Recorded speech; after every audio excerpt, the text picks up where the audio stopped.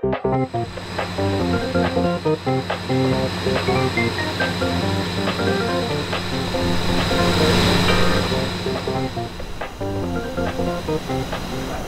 at ACC Highland District Cooling Plant. This plant replaced a temporary plant that they had built up.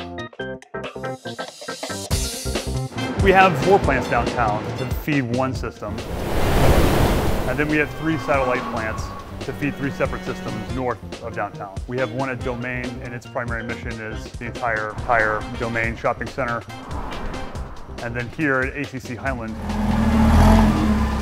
our mission is the campus.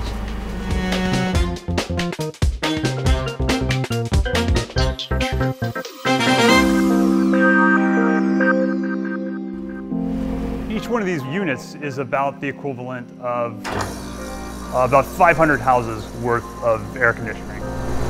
If you could picture 500 individual units out there in the city, doing their thing, providing maximum capacity cooling, that's a lot less efficient when you have 500 small little compressors versus one large compressor.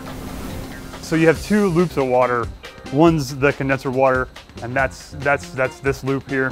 The other side is the chilled water, and that's just, none of that is evaporated. That's just sent to the customer puts heat into it, they send it back to us, we chill it back down. So that's a benefit that ACC experiences via us being here.